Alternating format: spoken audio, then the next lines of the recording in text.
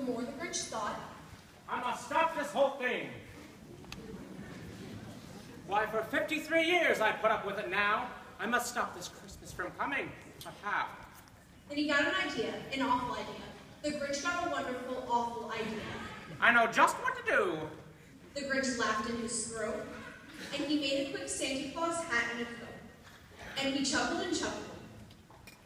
What a great Grinchy trick. Why, with this coat and this hat, I'll look just like St. Nick.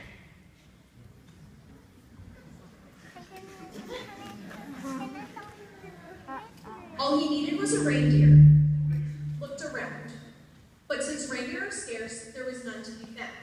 Did that stop the old Grinch? No, the Grinch simply said, If I can't find a reindeer, I'll make one instead.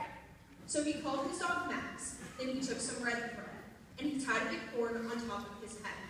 Then he loaded some bags and some old empty sacks on a ramshackle sleigh, and he hitched up old Max. Then the Grinch said, Giddy up!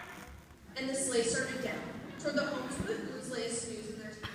All their windows were dark, quiet snow filled the air.